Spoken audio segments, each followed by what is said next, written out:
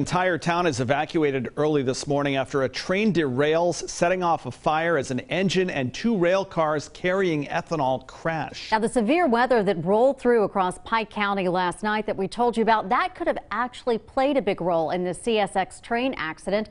13 News reporter Cassidy Wood has been on the scene all day. We go to her live now. And Cassidy, what is the scene like now? Yeah, Rob and Jennifer, well, this crash happened earlier this morning, and yet there are still crews out here.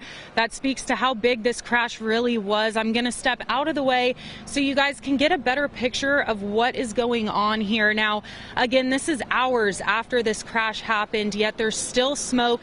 You can't really see it right now because a tree is blocking it, but there still are flames that are completely, there's a train car that's still engulfed in flames, and also this mud. The hillside is still sliding.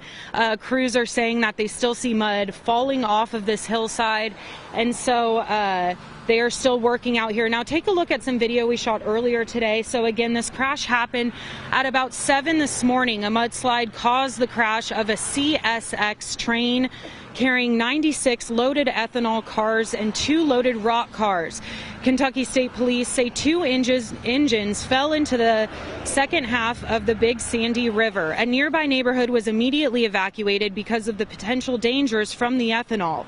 Both CSX and Kentucky Police say the response to the crash was immediate from both employees and volunteers.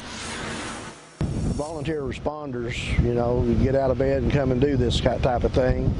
At that time of the morning, it's a pretty quick response for volunteers, and I'm proud of what they were able to accomplish.